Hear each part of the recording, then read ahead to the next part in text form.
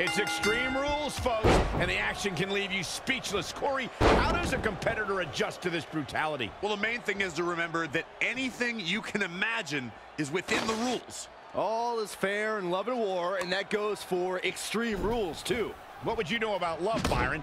But anyway, the pin or submission has to be in the ring to win. Elbow drop! How do you think Shane McMahon could unleash substantial punishment right now? A change of strategy has to be his next move.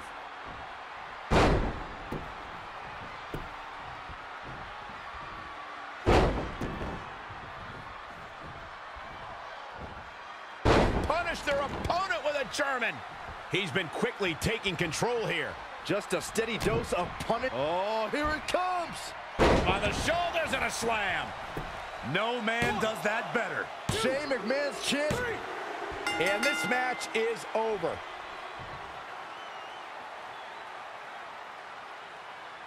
Here is your winner, Cliff Joseph Harris. Nicely done, picking up the win here. The prodigal son just let down the entire McMahon family with that loss. He'll rebound, don't worry. That's one of those personal WrestleMania moments and memories that will last a lifetime. I'm so glad we all got to be a part of it.